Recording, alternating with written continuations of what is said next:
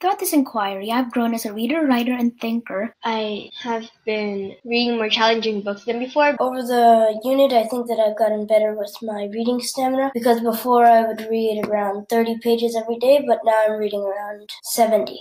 So as a reader, I now know that reading books that I don't like is not good, because my average for quarter one was better than quarter two and quarter three, because I wasn't reading very much. But now I learned how to grow as a thinker and reader by interpreting characters, also analyzing them, and seeing through different lenses of perspective.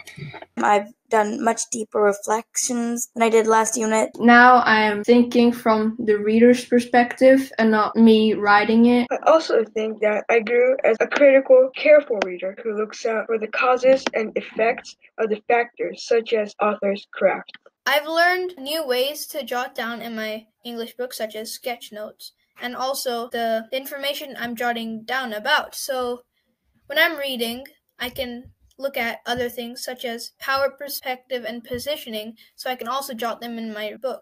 I grew a lot as a writer because I learned how to write theme essays, comparing and contrasting essays, and I'm able to write strong claims and strong conclusions. I learned a lot of techniques about writing text evidence. Before, I knew that I had to include a little, but now I knew that you have to choose the most compelling text evidence. And I also learned about the 3 Ps: power, positioning, and perspective. They have a lot of effect on how different the theme will come out. As a writer, I know more techniques now.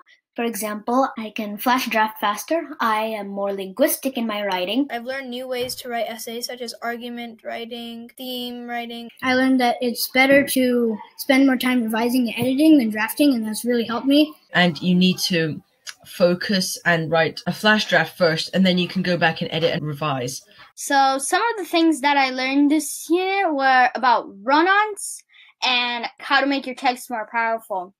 Before this unit, I barely knew what a run-on was. I learned how to find them and how to take them out, how to fix them. Another thing that I learned was how to make my text more powerful, because by raising the level of your vocabulary, adding voice to it, you can make your text so much more powerful and you can inspire so many people. So this was my recap video.